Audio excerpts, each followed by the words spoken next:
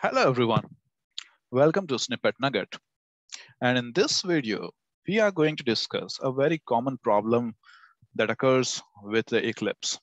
So the problem is when we start the Eclipse and try to open the workspace, it gives us the error that please choose another workspace as any particular workspace is currently in use. And this is one of the very common error which is generally faced. So let us understand that what is the actual reason for this error. Okay, so what happens is, let us say when we are using an Eclipse and in that we have opened a project. So there are lots of metadata about the project. Okay, like some of your preferences, some of your log files, some of your settings which you have for a particular project, or let us say how you set the encoding. Basically, there are lots of settings related to a workspace. All those settings are stored in a directory called .metadata.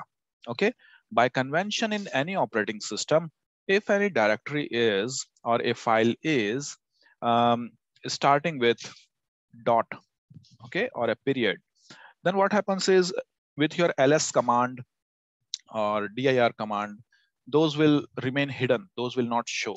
Okay, so these are the dot directory or dot files are generally the files which are created by the system or for by some framework or software for the internal use, not by the user. Okay, so in this situation, what happens is, let us say your Eclipse crashed, or your the operating system crashed, something unwanted happened actually. So in that case, what happens is inside the .metadata directory, there is a file called .log. So whenever a particular workspace is in use, there is that .log file to tell that, okay, this particular workspace is already in use.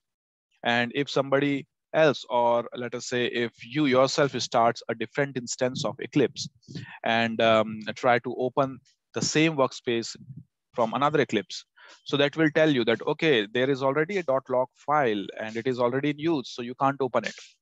But if, let's say, because of some reason your Eclipse crashed or your OS crashed, and the removal of that .log file at the closure of Eclipse is not happening. So what is the situation now? That in your .metadata, even though your Eclipse has shut down in unexpected way, but still there is .log file. So when you are trying to open again the same workspace using Eclipse, you will see this error. So now you have understood what is the problem. So I am very sure that you know what is the solution for that. That you have to go to the .metadata of that workspace. So this is how the .metadata looks like. So I have just removed some of the sensitive part. Okay, and these are the files. Like so, you can see that there is a .log file. Okay, so you have to just rm, that is remove that .log file. If it is in Windows, you can just go through the file browser and then just delete it, shift delete this .log file and again restart. If it is in Linux, just again type Eclipse command in the terminal and everything will work perfectly fine. So that is all for this session, and I hope you like this video and it would resolve definitely your problem of this error. And if you like this video, please like it, subscribe it, and the usual things like promote this video. That is how I get motivated. Thank you very much.